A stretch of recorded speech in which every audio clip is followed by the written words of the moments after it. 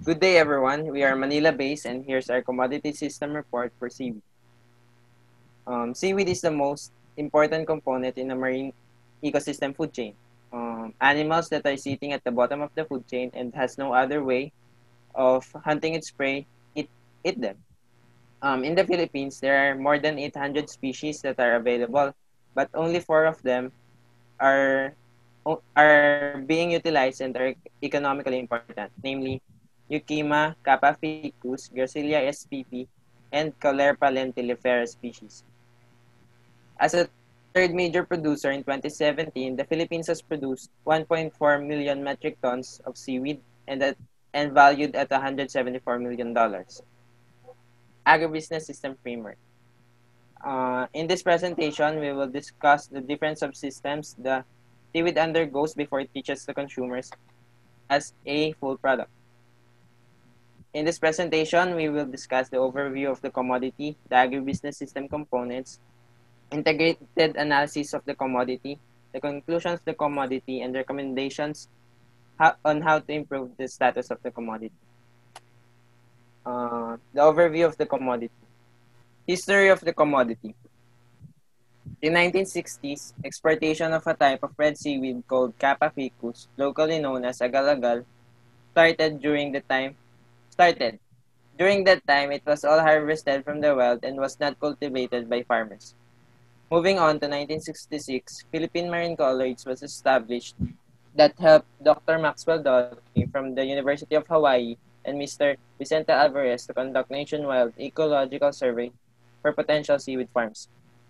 In 1967, the Philippine Marine College provided 45,000 pesos to start the first commercial farming trial for Kappaphycus in Antique with an area of 2,500 square meters using nylon lines and bamboo floats. 5 years later, the first family farm in Tawi-Tawi was established and has produced 536 tons in their first production. And in just 2 years' time, it became the largest Kappaphycus farming area, producing at 12,000 to 14,000 tons of seaweed. Seaweed farms are easy to manage, investments are affordable, and has so much potential that it helped the rapid growth of the industry in the Philippines for 30 years until the steady decline of production in 2011 due to climate change and other natural pests and diseases. So, the place of origin of the commodity and its status. There are only a few countries who engaged and pioneered on the farming of seaweeds, and one of which is the Philippines, alongside with Indonesia. Seaweed covers the 30% of the total fishery production in 2008 and plays a significant role for people who live in coastal areas. It also occupies a huge part in the export market, which reached a value of $190,171,898 in 2017. And then the socio-economic importance. Seaweed has quite a few uses. It acts as a human food, industrial, biomedical, and agricultural processes. The red alga Algae. had the first recognition with a unique commercial harvest. Also, a hectare of husbandry would generate a farmer's income that is about 5 to 6 times the minimum wage. So let's move on to agribusiness system components. Input sector. Our four major commercial export products of the Philippines, namely Eucheuma, Kappaphycus, Gracilaria spp, and Caulerpa lentillifera species, are suitable in the Philippine coastal waters and are observed to have high growth vigor in either deep or shallow water areas. The coastal waters the seaweed is grown in must have 27 to 35 parts per thousand salt salinity and must be away from fresh water. Needless to say, the site must be clean and free from contaminants. Water current speed should be between 20 to 40 meters per minute so that there can be fast water turnover, just enough not damage the farm and continue the production. Lastly, factors like the accessibility of transportations and availability of labor and other materials must also be considered in choosing the site of seaweed cultivation. the volume of utilization and prices of inputs. Pre-planting activities contributed the highest percentage, which is 69% to the total cost per kilogram, that is equal to 10 pesos and 4 centavos. This mainly resulted due to the cost of seedlings. On the other hand, planting activities gave the lowest cost contribution to the total cost per kilogram with a 5% or 48 centavos per kilogram. Materials and labor costs were the highest contributors to the subtotal of each major activity. 67% of the total cost per kilogram was contributed by the material cost, which include planting materials, wood stakes, straws, and fuel, followed by labor cost, which contributed 60% to the total cost per kilogram. Overall, the average cost of trading dried seaweed is valued at 16 pesos and 26 centavos. Moving on to the sources of inputs. As mentioned earlier, seaweed only needs a minimum capital requirements. It does not need fertilizer or feed for it to overcome certain environments. One of the things to consider in seaweed farming is the site of the farm, and good site means seaweeds grow well. Usually, a good site can be found in areas far from river mouth with water temperature of 20 to 32 degrees Celsius, where species of seaweeds are already growing and flourishing. Institutions conduct different training programs for farmers. These farmers are equipped with enough knowledge and management skills in order for them to properly cultivate their seaweed farms. In terms of seed stocks, commercial seeds are not important in seed cultivation. Seaweeds can grow on their own and it also be cultivated vegetatively. Lastly, in seaweed cultivation, only simple technology is being employed. Equipment utilized in planting and harvesting are also easy to find. They can be found in the locality and are cost-friendly. Ropes are used to hold the seaweeds and are supported by either wooden stakes or a raft. In some seaweed farms, nets are used instead of ropes. Thank you. Next is our farm sector. So 50% of aquaculture production comes from seaweed. This was traced from the 130 nursery operators, 5 multinational processors, and 9 local processors, with the capacity summed up to 38,000 metric tons. The PSA reported 278,000 metric tons of the country's seaweed production during the third quarter in 2017.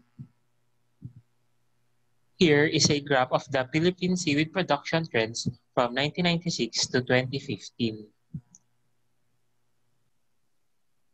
So the cultural management practices consist of the net method, floating monoline method, floating bamboo method, and bottom line monoline method. The technological developments in the farm sector includes the Advanced Research Projects Agency Energy of the U.S. Department of Energy and the study on the pattern biofuels of the U.S. macroalgae industry and the UPLD Biomex seaweeds drying technology. Processing sector, the different product lines and processed products of seaweed. Seaweed is a commodity with many uses. There are products that we may not know that are made up of or has seaweed as its main ingredient. Seaweed can be consumed fresh or dried. In the food and beverage industry, the products from seaweed along with other ingredients are very important. Carrageenan, the main component of these foods and drinks, as thickening agent, and some algin or alginates from some brown seaweed to be used in our baked foods. It can also be used in high-end beauty products that are not only effective but also a more natural formulation than the ones that we are used to have been growing in demand. Seaweed has been found out to be a great source in making these personal care and cosmetic products. It is said to moisturize, tighten the skin, and even prevent allergies that is problem to many when it comes to makeup. Lastly, traditionally in Chinese medicine, hot water is used to extract seaweed nutrients and use it for treatment of cancer. It is also used by neighboring Asian countries to treat goiter and other glandular problems since 300 BC. It is now generally used in our diets for its low sodium content, and it's great for our hearts due to its appetite suppression and cholesterol reduction properties. Next is our manufacturers and scale of operations. Um, in the Philippines, seaweed manufacturers form an association called the Seaweed Industry Association of the Philippines, or SIAP.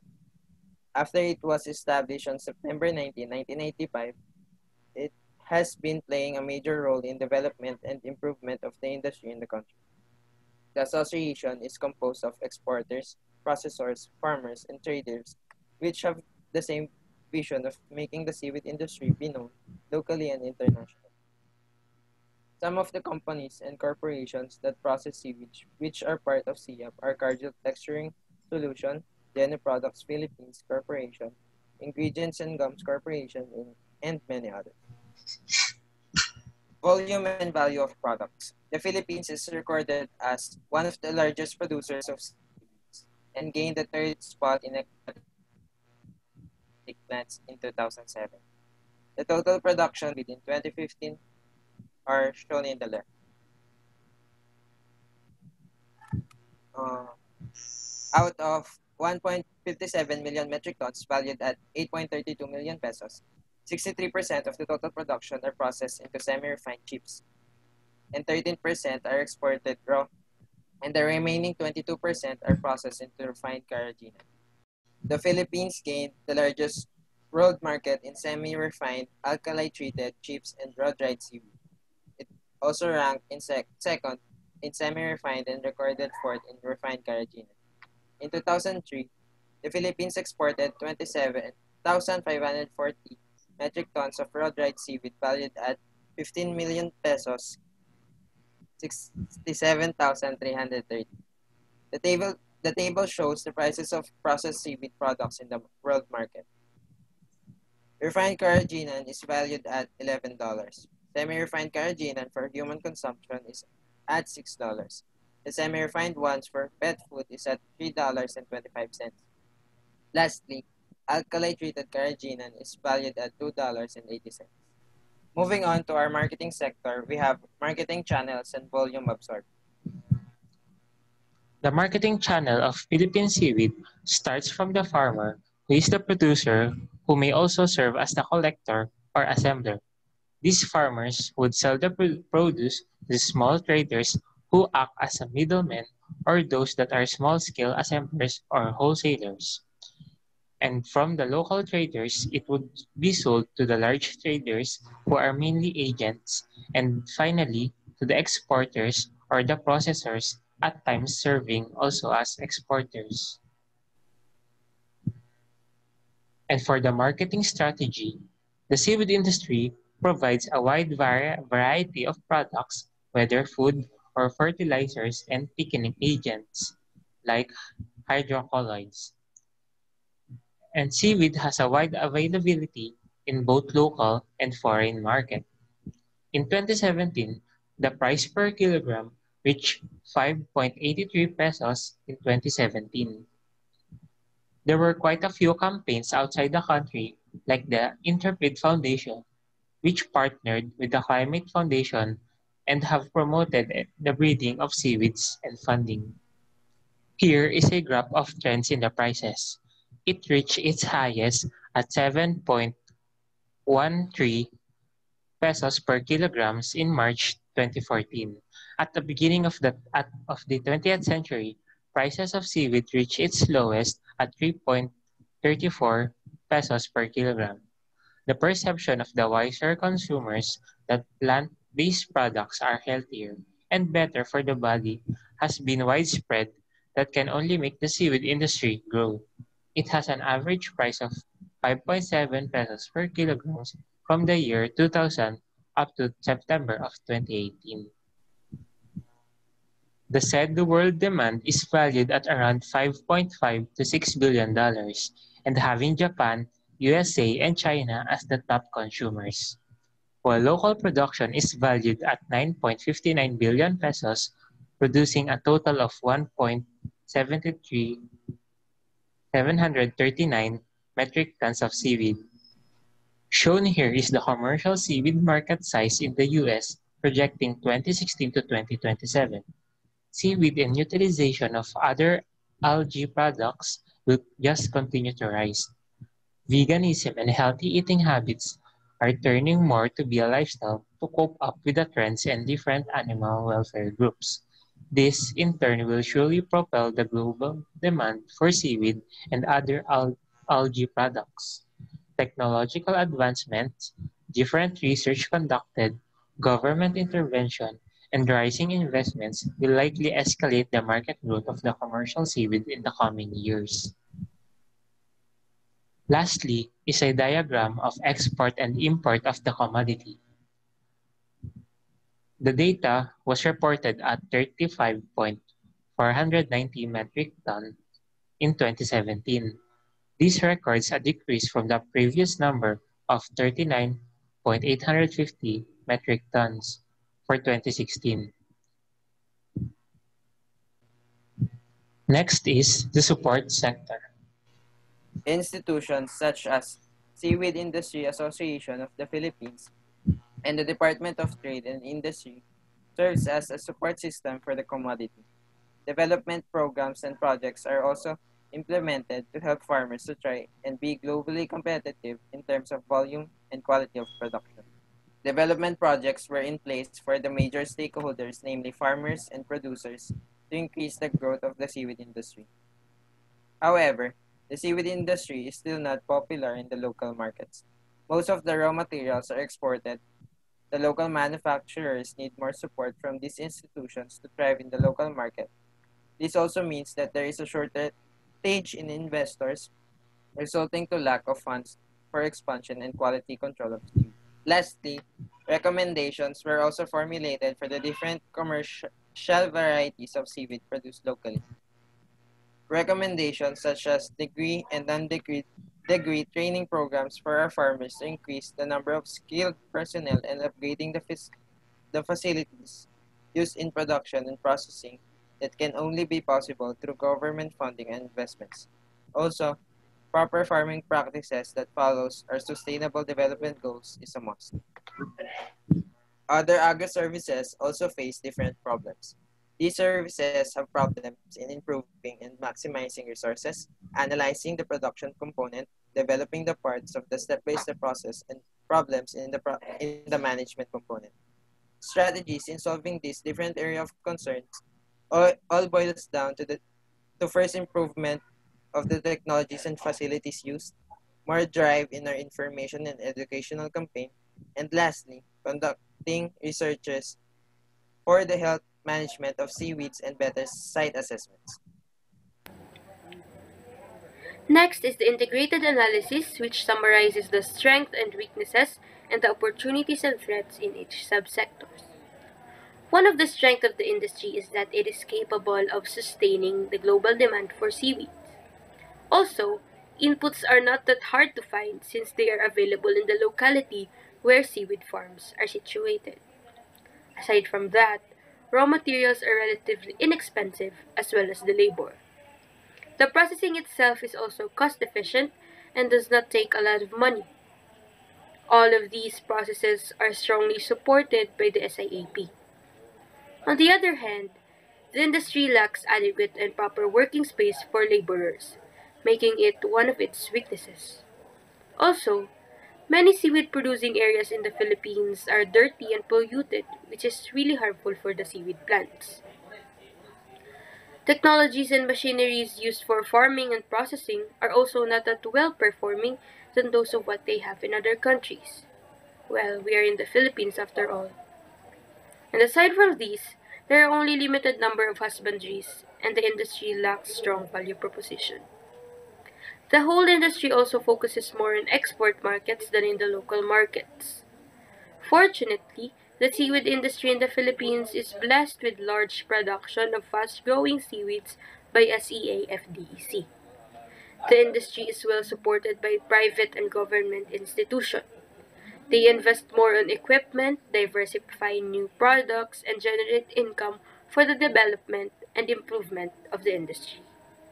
Also, sustainable innovations and digital agricultural revolution are integrated in each sectors. However, there are some issues that are threatening the industry, one of which is the unstable weather conditions. We all know that the Philippines is usually visited by typhoons and other national calamities. Economically speaking, threats in the industry include the fluctuating market and demand and the unstable price patterns.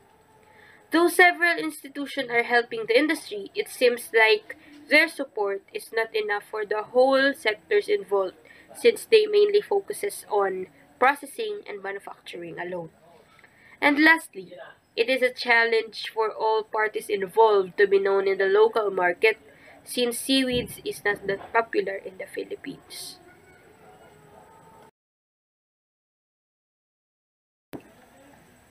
With all the data presented, it is factual that the Philippines is a country full of potential because of its abundant aquatic resources. We can derive from all the evidences that seaweed is not a well-known commodity in the Philippines. Unlike many other aquatic resources that we have, seaweed's popularity rank might be the least. Tons and tons of seaweeds are harvested each year, but these are directly exported internationally. This realization led to the second conclusion. Seaweed industry focuses more on exportation. The Philippines is the third largest seaweed producer. According to PSA, 43,000 tons of algae and carrageenan were exported in 2016 alone. This is valued at $200 million US. At least 5 companies in the Philippines are processing seaweed that are directly exported. The capacity of the plants of these companies ranges from 12,000 metric tons to 25,800 metric tons. Third conclusion is that the Philippines are always visited by typhoons and is polluted. Pollution in the production area affects the amount of produce which led to losses. The Philippines recorded a steady decline in production due to the occurrence of typhoons and other cultural complications. Thus, the presenters recommend the following: continuation and revitalization of BFAR's development program, invest more on research and development on the impact of seaweed farming in health and environment, and produce or promote the commodity more with proper management practices. Specifically, the input sector needs to focus more on research and development on biological studies. As for the production sector, the key players can implement health management practices and expand their farming areas. The processing sector can also adapt to the changing environment through practicing modern strategies on maximizing seaweed products as well as the utilization of byproducts. To fulfill the gap in the marketing sector, the presenters recommend the establishment of information database and also initiate effective trade mechanisms. Lastly, they can intensify the promotion or market matching for the seaweed commodity.